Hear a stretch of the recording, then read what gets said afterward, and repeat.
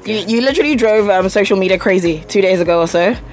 Apparently, yeah. Well, I don't think it was necessarily your fault, but it was more Mia. But they kind of dragged you into it. So it's quite nice that you're here, so at least you can clear the air. So what really went down with that song? Because the song really does sound quite similar to the one that she released about 2 or 3 days ago, and it's even titled the same title.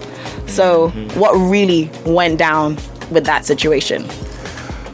Well, for now, I think this question is actually meant for Mia to answer. Oh, okay. So I released my song before her.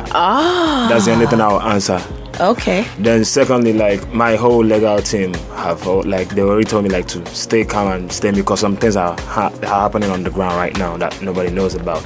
You understand what I mean about this particular issue? So it's being more sensitive than people see it. It's more than a social media chant and talk. I'm not really a media person that come out to gain cheap fame and popularity from issues like this. No, I've never been like that. So some things happen on the ground right now. So the story is in a sense still developing. Yeah.